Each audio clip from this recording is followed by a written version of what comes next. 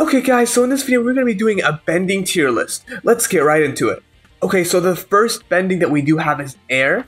And so for this tier list, I'm going to be going and looking through not just like PvE aspect, but mostly PvP for now, because that's what mostly the game is PvP at the moment. So I think that air, probably in my opinion in PvP, is a solid A tier because it has very big hitboxes. It's like sort of like fire in terms of its hitboxes, but it's way bigger and can be comboed really well as well when it comes to PvP. Okay, so the next one we have here is just sort of like a picture of Hama, the bloodbending NPC. So for example, Hama is a sub-bending for water. So I'm gonna be showing you how much this actually scales up water in terms of this tier list and how much just water is by itself, same for fire or earth or any sub-bending without that as well. So in my opinion, bloodbending is actually really good because you can really like combo and do a lot of M1s whenever they are in that blood grab. So I'd have to put bloodbending probably a tiny bit over air in my opinion, because I believe that bloodbending is really good.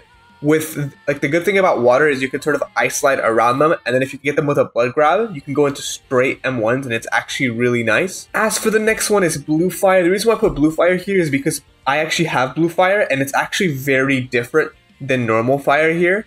And I noticed that very quickly. I thought it was just a cosmetic thing, but it actually is a buff as well. So blue fire is actually faster than normal fire, and it actually like does more damage, I believe, or it's just way faster in terms of the speed and the damage of the skills as well. Especially when it comes to skills like fire kick and like skills like fire leg spin, they go super fast. It's like you're like throwing something super quickly at them. So blue fire, I'd have to put that probably in the S tier. It's actually really good for PvP. Not only can you use fire jet to dodge stuff, but the fact that all of your fire bending's faster than usual and does more damage is really good, especially when you're facing like an earthbender, someone that can like put a wall around them whenever you are firebending and just completely block your skills, or even like waterbenders as well if you want to keep your distance. You don't want to get caught by that blood grab as well. And okay, as for the next one here, we have earth. Now, earth is very, very, very busted. Like, I don't know how much I can say about it, but earth is insanely busted. The fact that you can just put up a wall that if any bending comes and hits that wall, which is right in front of you, doesn't even hit you at all, is crazy. Earth is for sure the best element in the game, of course better than the blue fire. I've fought some earthbenders that have just been able to just destroy me because they have like boulder toss that they're able to move, they have earth manipulation, they have like a ton of like really good stuff, and on top of that they have earth slide, which they can really use because it's like instant activation. They don't have to be in the air or anything like fire jet.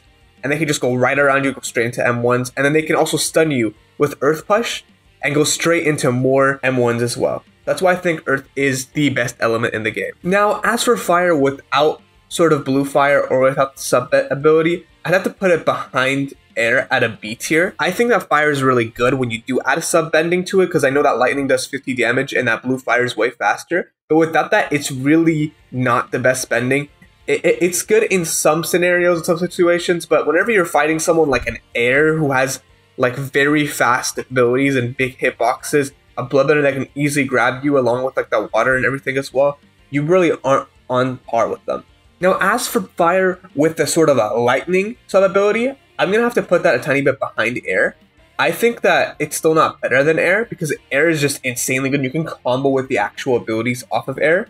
But that lightning sub ability can take away like 30 or 50 right off a 1v1 or right off fight as well. And that can be very useful, especially if you're fighting more than one opponent. So yeah, that's why I think that Zuko right here, which is the lightning sub ability, is a tiny bit behind air, but it is of course an A tier as well.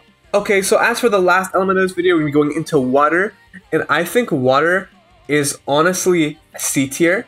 And the reason why I'm saying that is because water, the only downside of water, and keep in mind this is water without the sub ability of bloodbending, with that it becomes an A instantly just because of the amount of sheer M1s you can do and the amount of damage over time off those M1s off of blood grab. The reason why I think that water is probably the worst out of these elements is that the hitbox isn't too big when it comes to some abilities. Like of course like the water toss or like the water like sort of throwing ability is not the best, and also a very big like very big thing that does nerf water is the fact that you need to have water if you're not like in the water tribe or near a source of water and like the pouch. And the reason why I say that is because if you're going into long 1v1s and you have the stamina for it but you don't have enough water, you're basically gonna lose that 1v1 or that fight because you won't have any water to be able to actually do any bending. And the reason why I put blood bending on top of air and lightning and just fire overall except blue fire is because whenever you get that blood grab, it can be used as like a secondary source of damage because you can just go into that blood grab and go into that M1, making it so you can save more water off your blood bed, which just makes water overall way better. Okay guys, let me know what you guys thought about this bedding tier list, and I'll see you guys in the next one.